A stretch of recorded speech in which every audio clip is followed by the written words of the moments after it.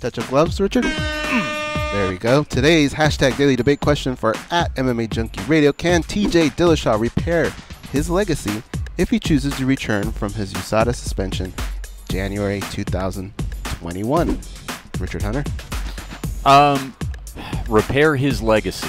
I mean, to the level that it has existed up to this point, I don't know. I mean, I think he can reclaim some semblance of a career. Sure, he's a fantastic athlete. I mean, I couldn't imagine him not being in still pretty top form, even with a couple of years going by.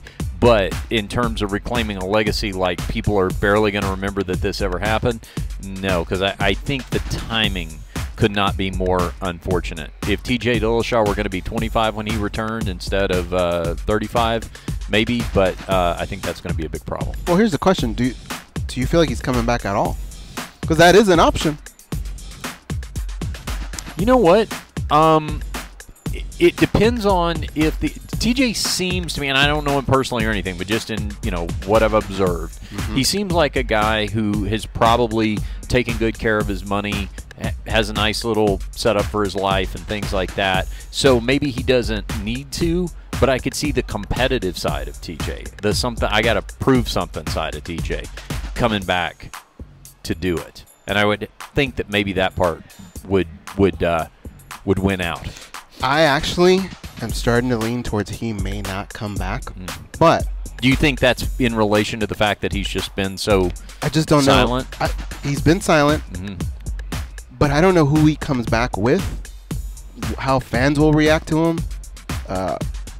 This is pretty bad, what he did. Yeah. Okay. Can he repair the legacy? No, because now we got champs. I mean, people are doing so many things to stand out from just being great that something like this is just easy to help people get rid of you in that discussion. Even a guy like John Jones, how many people say he would be the greatest of all time, but we have to weed some of these guys out. That's why it's so amazing things that GSP did, Demetrius Johnson. It's so amazing to us because we had to weed some of these other fellows out because of what they've done. Can he resurrect a career? Yeah. I mean, arguably, Brock Lesnar's probably going to walk into a title shot, right? He can do that. John Jones has done it. But his legacy, I think he just falls short. I think he falls right out of the discussion. Yeah. And I also think that the things that were championed, like the things I brought up that I loved about TJ Dillashaw, like the fact that he would step on the gas and go for a finish when he was already up 4 rounds to nothing. Those are thoughts and memories that I have, but those aren't necessarily the ones that are reflected in the record books.